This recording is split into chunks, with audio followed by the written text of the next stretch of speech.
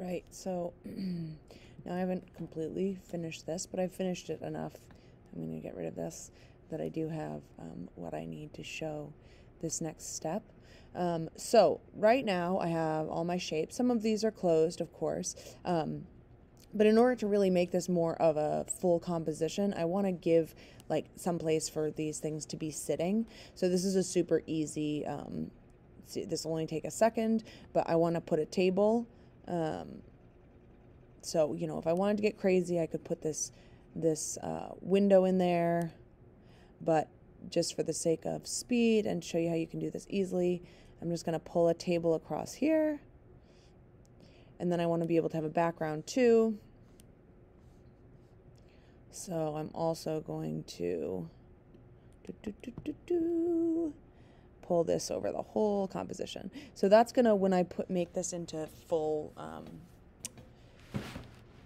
when I make this into a live paint bucket group, I'll have like, everything will be enclosed. So let's see, let's just make sure I still have that. Looks good. And I know I have that line running across here, but I'm going to be able to get rid of that.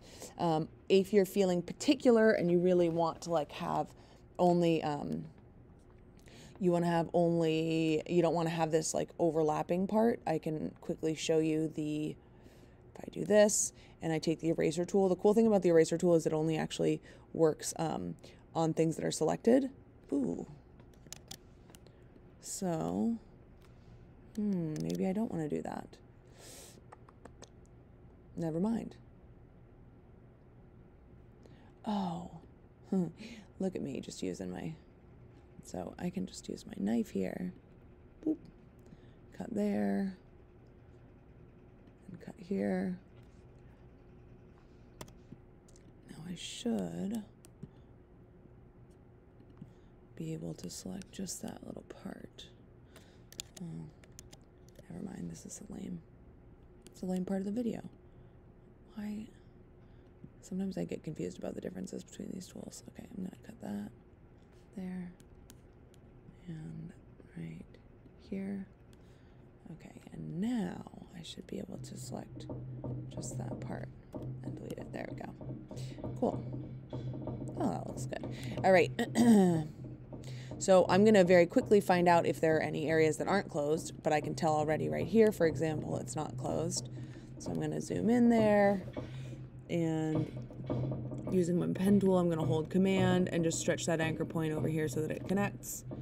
And I don't see anything off the top of my head right now, but if we run into something, we can always go back to that. So now I'm going to select everything.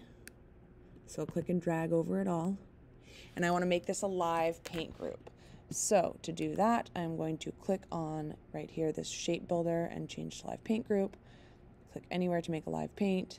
And then you'll see all these different areas that I can fill in are going to be red.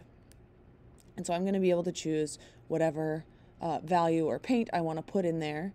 And so this is how we make the live paint group. In the next video, I'm going to show you how to make a value, a set of value swatches, which we're going to use just grayscale for this assignment, but for your summative, you're going to choose a monochromatic. You could still use grayscale if you want, but you're going to use you could also do a color, a hue.